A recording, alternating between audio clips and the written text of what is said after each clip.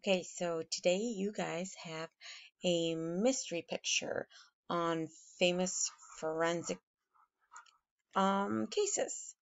All right, so here's the deal. There are 34 questions. You are going to be answering these 34 questions. Now, I do expect most of you are going to be looking up these answers. And to mitigate 34 questions, I mean, you can ask somebody to like split the number with you so that you like half does 17, the other half does 17. That way you're not stuck doing all 34. And each person has to submit their own. I can tell if you copy paste, don't do that. Won't work. I'll see it, I'll know it. There'll be issues. Don't do it. So what you're going to do, you're going to look over all of these. Let's see.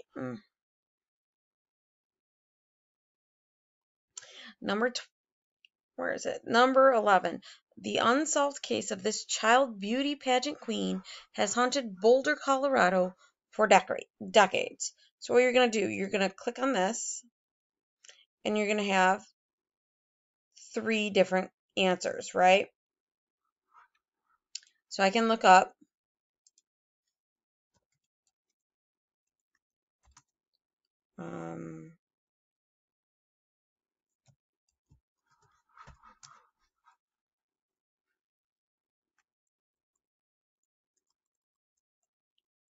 I'm looking it up right now, like unsolved beauty queen.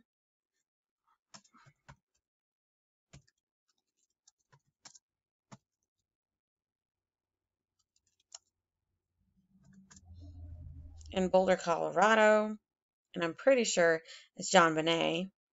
Yes. So the answer is JonBenét. So what you're going to do is for number 35, you're going to click the scroll down and you're going to see brown. So what you're going to do is you're going to take that color for number 35 on this page. You're going to find number 35. You're going to scroll down and you're going to see brown. That's all you're going to do. And then you can go back to the question and you click your finish because you've done it. You've completed it. Now, this is what you're going to do for the rest of them. There are 34 questions and there is a rubric, and on the rubric it is this. You will see it here. Question number 1 and color. So you're going to answer the question on the first sheet like I just showed you to get your color, and then you're going to go to the second sheet. You're going to find the number or numbers that coincide with that answer, and you're going to color it that color, whatever color it was on the first page. So you get 2 points for doing that. If you like incorrectly answer the question or you don't color on the second sheet, you only get 1 point.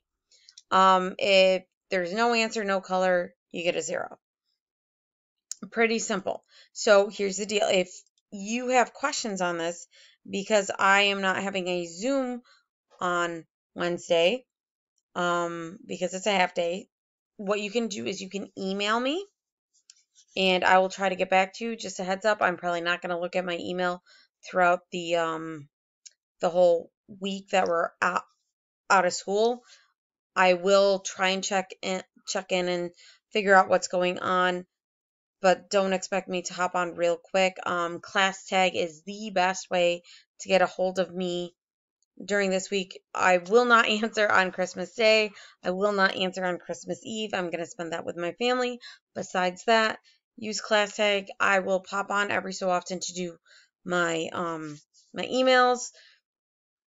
And beyond that, you guys are more than welcome to do any back work next week. I totally expect you guys to take this week, the rest of this week, Thursday, Friday off, not do anything. But next week, definitely make up work. If you have any questions, please email or class tag me. I should be available till 1 o'clock tomorrow.